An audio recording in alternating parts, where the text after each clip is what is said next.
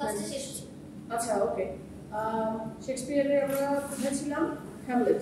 আচ্ছা আপনি বলছেন ফ্যাকাল্টি, আপনার ফ্যাকাল্টি আমরা 8 জন বর্তমানে ইংলিশ লিস্ট নাই, লিস্ট আপনি আইওএস এর ওয়েবসাইটে পাবেন। হ্যাঁ আমি লিস্ট দিয়ে দিচ্ছি। আইওএস এর ওয়েবসাইটে পাবেন।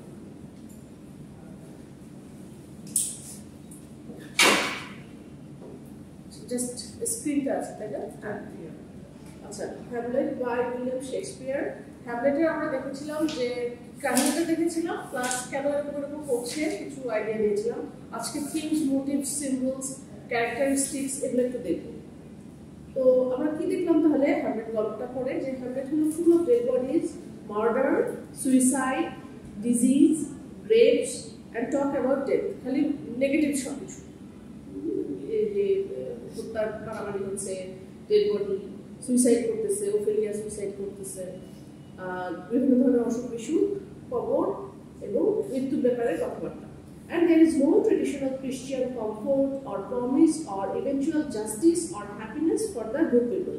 কোনো ট্রেডিশনাল কোনো খ্রিস্টান কোনো একটা কমফোর্ট বা একটা আশ্বস্ত করার কোনো মতো কিছু, বা কোনো প্রমিস বা কোনো জাস্টিস, ন্যায় বিচার গুড পিপলের জন্য এগুলো কিছুই নেই, খালি দুর্নীতি আর দুর্নীতি। তো but the message is ultimately one of hope. You can be a hero. কোথাও না কোথাও হোপের একটা, আশার একটা আলো আছে, আপনি হিরো হতে পারেন। তাহলে মানে এটা হ্যামলেটকে ইন্ডিকেট করেছে। থিমের আইডিয়াটা দেখেন, think about Hamlet, who starts by wishing he were dead. প্রথমে সে ভেবেছে যে সে মরে যাবে, এরকম সিচুয়েশন দেখে, এই সিচুয়েশন বাইরে থেকে এসে দেখে comes to terms with life, keeps his integrity and strikes back successfully at what's wrong around him. তো আস্তে আস্তে সে তার ইন্টিগ্রিটি, ন্যায়নিষ্ঠতা দিয়ে এবং সাকসেসফুলি সে তার আশেপাশে যে রংরিং সেগুলোকে সে নির্মূল করতে পেরেছে, যদিও সে তার জীবন দিয়ে দিয়েছে। সেখানে একটা কার্টুনের মতো ছিল, ওইটা পড়ে নেই, দেখি নাই, পরে দেখবো। হ্যামলেটের কিছু ইস্যুস দেখি আমরা। Number 1, the issue of Gertrude's marriage to Hamlet's uncle surfaces immediately in the first words Hamlet speaks in the play. এই যে তার মায়ের যে বিয়েটার মাধ্যমে সে প্রথম যে একটা কমেন্ট করে বসে, একটা ডায়লগ দিয়ে বসে, a little more than keen and less than kind। তাহলে কি মানে এটা একটা ইয়ে বলছে যে কিন মানে কি আত্মীয়, লিটল মোর দ্যান কিন সে আমার থেকে আত্মীয়, এবং লেস দ্যান কাইন্ড এবং লেস কাইন্ড, কম দয়ালু। মানে ব্যাপারটা আমার একটা মিশ্র ফিলিং যে আমি কি করবো, কোন দিকে যাবো। একদিকে আমার মা, সে কিন্তু সে এমন একটা অঘটন ঘটিয়েছে যার জন্য সে বলেছে তাই তুমি ছলনাময়ী, প্রেটি তাই নেম ইজ উইমেন। আচ্ছা notice whether Claudius and Gertrude's marriage was politically or romantically motivated, and whether Gertrude part in the death of King Hamlet. আচ্ছা এখন একটা খেয়াল করো যে ক্লডিয়াস আর গেরট্রুডের বিয়েটা কি পলিটিক্যালি বা রোমান্টিক্যালি মোটিভেটেড ছিল, আবার গেরট্রুড কি কোনো পার্ট নিয়েছিল হ্যামলেটকে মারার ক্ষেত্রে? আমরা জানি যে ক্লডিয়াস মেরেছে, বাট তার হ্যামলেটের বাবার মৃত্যুতে কি তার মায়ের কোনো হাত ছিল? এটা আমরা কিন্তু অতটা জানি না, ক্লিয়ার ছিল না। তো এখানে কিছু কনফিউশন থেকে যায়। তো হ্যামলেট হলো first work of literature squarely at the stupidity, falsity and everyday life without laughing and without easy answers. Hamlet একটা গম্ভীর টাইপের একটা প্লে, হাস্যরসের কিছু না। এখানে অনেক ধরনের স্টুপিডিটি আছে, কিছু মিথ্যাচার আছে, এবং কোনো হাসি তামাশা নাই, উইদাউট ইজি অ্যান্সার, কোনো কিছু সহজ কোনো অ্যান্সার নাই। অনেক কিছু প্রশ্ন থেকে যায়, প্রশ্নগুলোর উত্তর মেলে না, জানা নাই। In a world where things are not as they seem, জিনিসপত্রগুলো যা দেখা যাচ্ছে আপাত দৃষ্টিতে আসলে সেগুলো নয়। Hamlets জিনিয়াসনেস, থটফুলনেস and sincerity make him special. তার যে হ্যামলেট কিন্তু এদিক থেকে ভালো ছিল, সে পাগলামের অভিনয় করলেও সে একটা খাঁটি মানুষ ছিল, তার চিন্তাশীলতা ছিল এবং সে সিনসিয়ার ছিল, যার জন্য হ্যামলেট একজন স্পেশাল মানুষ। হ্যামলেট ইজ নো সেন্ট, আমরা জানি হ্যামলেট কোনো সাধু সন্ন্যাসী নয়। যেমন রাজা যখন ক্লডিয়াস যখন বলেছে যে সৈন্য সামন্তদের সাথে ওকে পাঠায় যে ইংল্যান্ডে, তখন রাজাকে বলে যে ওকে মেরে ফেলুন, ঠিক কিন্তু সৈন্যদের নাম কেটে, নিজের নাম কেটে সৈন্যদের নাম লিখে দিয়েছে। তো but unlike most of the other characters, আজকালকার অধিকাংশ মানুষের থেকে Hamlet chooses not to compromise with evil. Hamlet কখনো খারাপের সাথে আপোষ করে না। আজকালকার মানুষ কি করে, যে বেঁচে থাকার জন্য যেটা করতে হবে সেটাই করবে। তারা আজকাল বলছে মিথ্যাই সত্য, সেটাই মানুষ বেছে নিচ্ছে। আজকাল দুর্নীতিবাজদের জয় জয়কার। ঠিক বলছি কিনা? আমরা কিন্তু ভয়ে এগুলো বলি না, কিন্তু আমি ওভারঅল বলছি, কারণ নাম নিতে বলছি না। দুর্নীতিতেই জয় জয়কার। কারো 4-5টা গাড়ি আছে, আমরা বলছি, আমরা বাহবা দিচ্ছি, নিজের ছেলে মেয়েদেরকে কল্পনা করতেছি যে আমাদেরও যদি এরকম থাকতো, বাট আমরা খারাপ দিকটা দেখছি না। আর সময়টাই এমন হয়ে গিয়েছে যে আরো হতে হবে ম্যাটেরিয়ালিস্টিক ওয়ার্ল্ড, সবারই সমাজ। হ্যাঁ, অধিক মুনাফা খুঁজতেছে। দরকার কি এত? আর ছোট ছোট বাচ্চাগুলো এমন একটা পরিবেশে বড় হচ্ছে যে বাবা মা স্কুলে দিচ্ছে, বাচ্চারা দেখতেছে যে ও তার আশেপাশে 8-10টা ছেলে মেয়ে খাচ্ছে, পড়ছে বা ভালো তাদের জিনিস আছে, তোমার একটা কম্পারিজনের একটা মেন্টালিটি। ওই সময় যদি বোঝানো যায় সেটা ভালো। কিন্তু আজকালকার আমি অনেক জায়গায় দেখেছি, ধরেন খেলাধুলা হচ্ছে, খেলাধুলা করতেছে, একটা বাচ্চাকে ধাক্কা দিতেই পারে, একজন আরেকজনের মধ্যে ঝগড়া লেগে গেল, দুই ভাইয়ের মধ্যে, আমার ছেলে নির্দোষ, আমার ছেলে নির্দোষ। কম্প্রোমাইজের মানসিকতাই নেই, ওগুলো নয় বাদই দিলাম। এখান থেকেই এরকম ইয়া হচ্ছে, বিতর্কিত চরিত্রের অধিকারী হচ্ছে ছেলে মেয়েগুলো। হ্যাঁ, শিওর। মানে আমি এই যে বললেন না যে আমার ছেলে ভালো করছে, আমার মা এর থেকে ব্যতিক্রম ছিল। আমি ছোটবেলায় ওই ক্রিকেট খেলার বল, সম্ভবত তখন 2তে অথবা 3তে পড়ি, ক্রিকেট খেলার বল জমিতে গেছে, লাউ খেত ওই কুমড়া আর কি। তো ওই কুমড়া খেতে যাওয়ার পর যে না যার কুমড়া খেয়েছে আমার বলটা কাটছে, আমি সম্ভবত কি করছিলাম, আমাদের ওই গরু আছে ঘাস কাটার কাছে গিয়ে আমি সবগুলা লাউ করে কেটে ফেলেছি দুঃখে, জিদে আমার বলটা কেটে ফেলেছে। তো এটা আমার মা ছাড়া আর কেউ দেখে না। মানে মা ও গাছও কাটতে দেখেনি, কিন্তু আমি সন্ধ্যাবেলা কাছে নিয়ে বেরিয়েছিলাম, এটা সে দেখছিল। তো পরের দিন সকালবেলা ওই যার জমি সে এটা বাজারে গিয়ে বলতেছে কেটে রাত্রে আমার অনেকগুলো লাউ গাছ কেটে ফেলেছে। আমার মা এই জিনিসটা আমার ছাড় দেয়, আমার মিয়া তার কাছে পায়ে ধরে মাফ চাইছে। এটি সমস্যা, আজকালকার বাবা মার এটা সমস্যা, এটা তারা করবে না। তাদের ইয়া হলো এখানে দরদ বাবা মার মধ্যে, না আমার ছেলে মেয়ে কোনো ভুল করতে পারে না, যার জন্য এই ছেলে মেয়েগুলো লাইফে বড় হয়ে যাচ্ছে তাই হয়ে যাচ্ছে। আমি ধর্মীয় অনুশাসন নয় বাদই দিলাম, ম্যানার বেসি তো শেখাচ্ছে না, ধর্মীয় অনুশাসন নয় বাদই দিলাম। অথচ আমার মা কিন্তু জানতো না যে আমি লাউ গাছ কাটছি, কিন্তু সে বুঝতে পারছে যে আমি নিশ্চয়ই এর পেছনে সেই থাকবে। অথচ আজকাল যেমন ভাবে হোক নিজের ছেলে মেয়েকে বাঁচাতে হবে। এই জন্যই যে খুন করে মানুষ ইয়া করে, মাগুলা বলে যে আমার ছেলের কোনো দোষ নেই, নির্দোষ, অথচ ছেলে খুন করে বসে আছে। ঠিক নয়, সমাজের গোড়ায় গোড়ায় বলো। আচ্ছা, হ্যামলেট চুজেস নট, আচ্ছা এগুলোর সাথে থিম আইডিয়া আর কি বলবো। Unlike so much of popular culture today, Hamlet leaves us with the message that life is indeed worth living, even by imperfect people in an imperfect world. আমরা আজকাল বলে করতেছি একটু আমার সাথে খারাপ কিছু হলে যেমন এই জীবন রাখবো না, মরে যাবো, আত্মহত্যা করবো, কিন্তু এত কিছু পরেও হ্যামলেট কিন্তু আত্মহত্যা করতে পারতো। এমন কতগুলো চাপ নিয়েছে সে, নিজের মাকে ভাবে দেখছে, বাবা হতো, সে চাইলে আত্মহত্যা করতে পারতো, কিন্তু সে কি করেছে যে সে আমাদেরকে এই মেসেজটা দিচ্ছে যে জীবনটা বাঁচার জন্য, এবং আমি একটা ইমপারফেক্ট ওয়ার্ল্ডে ইমপারফেক্ট পিপলদের সাথে থাকলেও বাঁচা যাবে। এই কিছু একটা আমরা একটা এখানে দিয়েছি, একটা পজিটিভ একটা coat, believe that life is worth living and your believe will help create the fact, William James. যে কিন্তু দার্শনিক মানুষ হতে পারে। আচ্ছা, 1601 থেকে লেখা হয়েছে, 1603 সালে পাবলিশ হয়েছে, সেটিং হলো ডেনমার্ক। মজার ব্যাপার হলো শেক্সপিয়ারের হ্যামলেটটা was a remake of an already popular play based in turn on historical fiction, based in turn on an episode from the Dark Ages, the lawless mid-Max right 17th century era. আচ্ছা, এটা একটা remake, এটা historical একটা ঘটনার একটা remake. 7th সেঞ্চুরিতে ডেনমার্কে dark এজের একটা ঘটনা থেকে ইন্সপায়ার হয়ে শেক্সপিয়ার। ডার্ক এজটা কি আসলে? 7th century. ডার্ক এজ মানে কি? মিডল এজকে অনেক সময় ডার্ক এজ বলে, অন্ধকার যুগ, মধ্যযুগ বলে না? হ্যাঁ, based own true history, historical fiction. Shakespeare's hold up a mirror to nature, showing us ourselves. হ্যামলেটে আসলে শেক্সপিয়ার একটা আয়না আমাদের দিকে তাক করে ধরেছেন।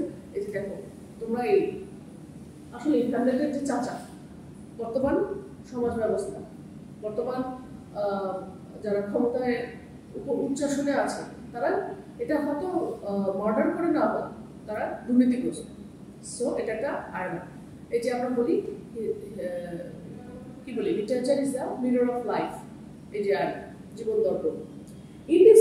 If these were an action movie, যদি একটা অ্যাকশন মুভি হতো, Hamlet might be entirely sympathetic and his enemies altogether despicable. Despicable মানে ঘৃণ্য। However, it's characteristic of Shakespeare's tragedies that our sympathies are divided. শেক্সপিয়ারের ট্র্যাজেডির হলো, গুণাবলী হলো প্রত্যেকটা ক্যারেক্টারের প্রতি আমাদের সফট কর্নার থাকে। যেমন হ্যামলেটের মা, তার প্রতি কিন্তু আমাদের সফট কর্নার থাকে, একদম যে থাকে না তা না। তাকে হয়তো ফুসলাইছে তার চাচা বা কোনোভাবে সে একটা ভালনারেবল ছিল, বিয়ে করেছে। প্রত্যেকটা ক্যারেক্টারের প্রতি কম বেশি আমাদের সিম্প্যাথি থাকবে। যেমন ওফেলিয়ার প্রতি সিম্প্যাথি থাকবে, ওফেলিয়ার বাবার প্রতি থাকবে, লেয়ারটেস ওফেলিয়ার ভাই, এগুলো সবার প্রতি থাকে। আর হ্যামলেটের উপর তো আরো বেশি। হ্যামলেট কিন্তু ট্র্যাজিক ক্যারেক্টার, বিকজ সে দুটো খুন তো করেছে।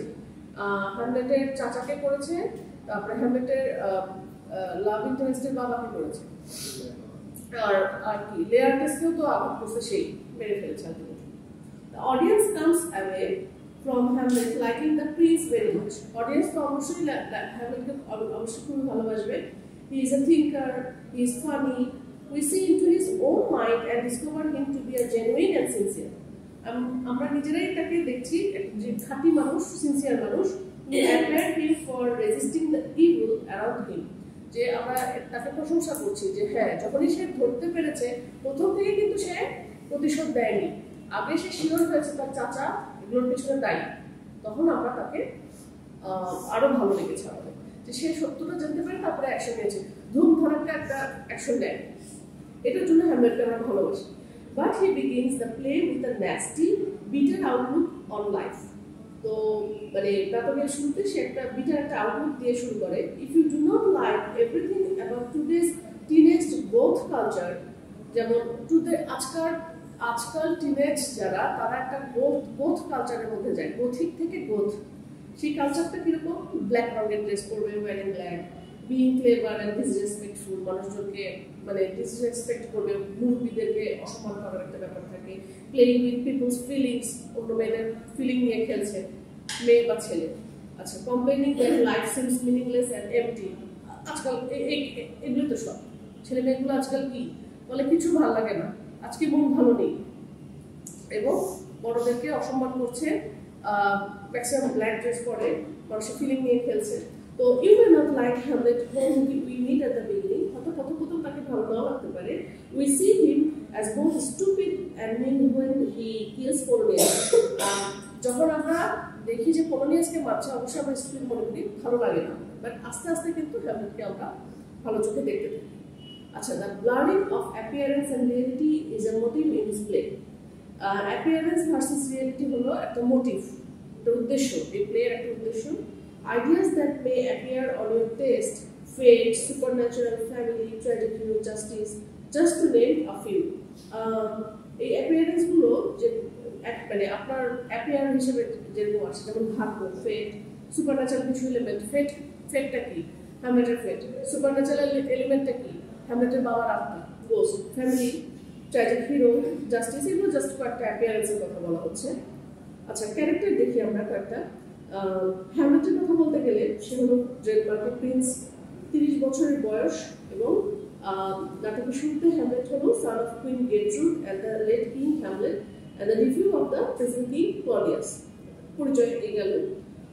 ক্লডিয়াসের পরিচয় হলো king of Denmark, Hamlets uncle and the place antagonist. আচ্ছা, ক্লডিয়াস হলো ডেনমার্কের কিং, হ্যামলেটের চাচা এবং নাটকের ভিলেন। গেট্রুডকে রানী ডেনমার্কের, হ্যামলেটের মা, ক্লডিয়াসকে বিয়ে করেছে। পোলোনিয়াস, চ্যাম্বারলেইন অফ ক্লডিয়াসের কোর্ট, ফাদার অফ লিয়ার্টেস আর ওফেলিয়ার বাবা। হোরাসিও হলো হ্যামলেটের ক্লোজ ফ্রেন্ড, একই সাথে ইউনিভার্সিটিতে পড়েছে উইটেনবার্গ থেকে ওরা পড়াশোনা করে আসে। ওফেলিয়া হলো পোলোনিয়াসের মেয়ে, who obeys her father and her brother, Laertes. Hamlet has been in love with her. Laertes হলো Polonius's ছেলে, Ophelia's ভাই. Fortinbras, young prince of Norway, whose father, the king, also named Fortinbras, was killed by Hamlet's father, also named Hamlet. আচ্ছা, Hamlet's বাবা তাকে মেরে ফেলেছিল। এরকম একটা আগে একটা আছে। The ghost, the specter of Hamlet's recently deceased father. আমরা যেটা দেখি আর কি ছায়া Hamlet's বাবা, কিন্তু Marcellus আর Bernardo এরা কারা? Officers who first see the ghost and who call Horatio two witnesses. দুইজন লোক প্রথমে এই হ্যামলেটের বাবার আত্মাটাকে দেখে এবং হোরাসিও হ্যামলেটের বন্ধুকে জানায়। তাদের নাম হলো মার্সেলাস আর বার্নার্ডো। ফ্রান্সিসকো কি এবং একটা সোলজার যে এলসিনোর ক্যাসেলে বসবাস করে, যে এসে হোরাসিওকে জানায় করেছে। রেনাল্ডোকে পোলোনিয়াসের সার্ভেন্ট, মানে মন্ত্রী পোলোনিয়াসের সার্ভেন্ট, যে ফ্রান্সে তাকে পাঠানো হয়, পোলোনিয়াস যাকে পাঠায় two check up on and spy on লেয়ার্টেস। আচ্ছা, ট্র্যাজিক হিরো সংজ্ঞাটা আমাদেরকে অবশ্যই জানতে হবে হ্যামলেট পড়তে গেলে। Tragic hero has the potential for greatness but is doomed two fail. সে একজন গ্রেট ক্যারেক্টার হবে, কিন্তু তার কিছু ইন্টারনাল কিছু দোষ ত্রুটি বা ফ্লয়ের জন্য তাকে জীবনে সে ফেলিয়ার হয়।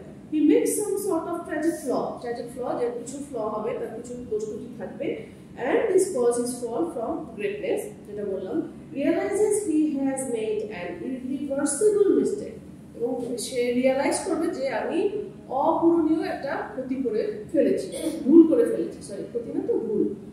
Number 4, faces and accepts death with honor. তারা সম্মানের সাথে মৃত্যুকে আলিঙ্গন করে, যেমন লিয়ার্টেসকে মারার পরে হ্যামলেট যখন চাচাকে মেরে টেনে শেষমেশ মারা গেল, সে বলছে আমার গল্প কাহিনী সবাই যেন জানে বলছিল। নাম্বার 6, মিটস আ ট্র্যাজিক ডেথ। ডেথটা আবার ট্র্যাজিক হয়। আর ট্র্যাজিক হিরোরা কি হয়?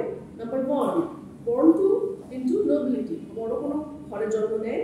Number 2, responsible for their own fate, নিজের ভাগ্যের জন্য নিজেরাই দায়ী, কেউ দায়ী থাকে না। Number 3, endowed with a tragic flaw, কোনো একটা ভুল থাকে বা ত্রুটি থাকে যার জন্য তার এই ডিস্ট্রাকশনটা আসে।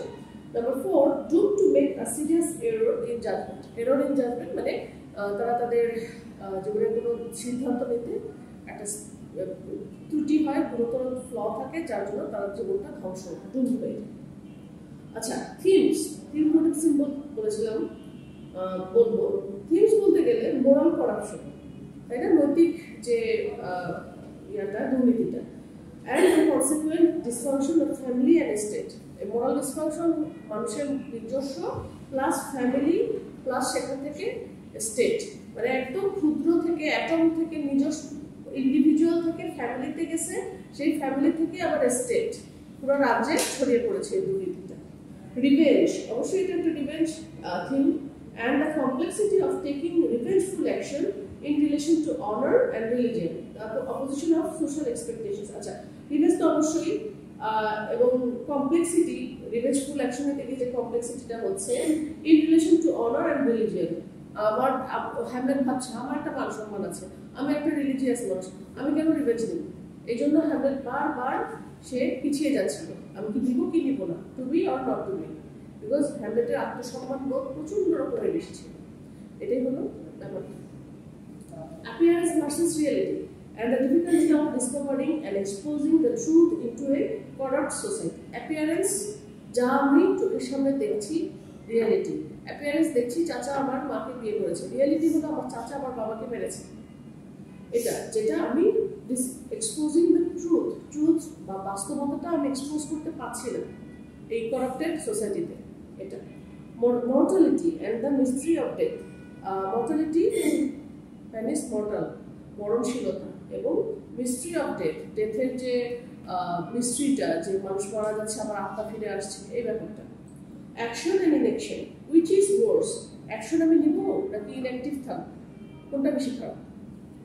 Two be or not to B ব্যাপারটা। Women and there power or পাওয়ারলেসনেস। Women friendly dynamics বলবেন, তো তার পাওয়ারটা থাকলে ভালো ছিল নাকি পাওয়ার না থাকলে ভালো ছিল? ম্যাডনেস তো অবশ্যই থাকবে, হ্যামলেটের মধ্যে এটা আছে। সংজ্ঞা কি? হোয়াট ডিফাইন্স ইট?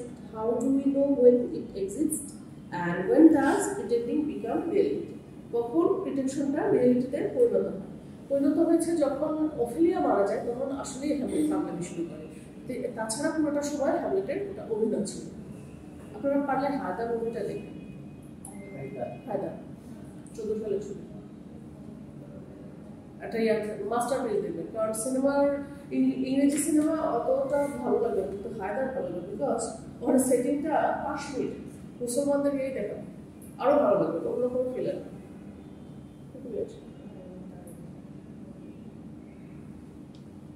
আচ্ছা, motives: disease, rotting, decay. Disease অসুস্থতা, মানে রোগ,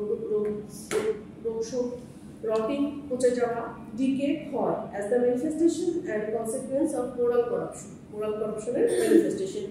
Actors and the theatre, as highlighting the deception, illusion and role playing of major characters in the play.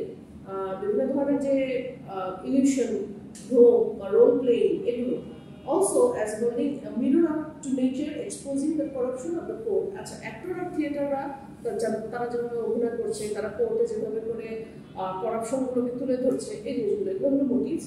Years and hearing, কান এবং কানের শ্রবণশীলতা, as needed to discover the truth in such a corrupt and dangerous world, also as vehicles for murder and for distortion of the truth. আচ্ছা, আমি কানে কি শুনছি, কি দেখছি, এটা অ্যাপিয়ারেন্স আর রিয়েলিটির সাথে রিলেটেড, যে আমি শোনার কথায় কি শুনলাম আর বাস্তবতায় আমি কি দেখলাম, এই ব্যাপারটা। পয়জন, বিষ, লিটারাল, মোরাল অ্যান্ড সোসাইটাল। সেটা হলো পয়জন আমরা এখানে 3 ধরনের দেখছি: লিটারাল পয়জন, যেটা দিয়ে হ্যামলেটের বাবাকে মারা হয়েছে; মোরাল পয়জন, যেটা ক্লডিয়াসের মধ্যে আমরা দেখছি; এবং সোসাইটাল and thus political, যেটা থ্রুতে ক্লডিয়াস ধরনের বিষ সমাজে ছড়াচ্ছে। সো মোটামুটি এইগুলো হ্যামলেটের থিমস, মোটিভস। আরো ডিটেলস আমরা পরে দেখবো। আস্তে আস্তে শেষ করে আমরা প্র্যাকটিসে যাবো ইনশাআল্লাহ। আজকের মতো ক্লোজ করে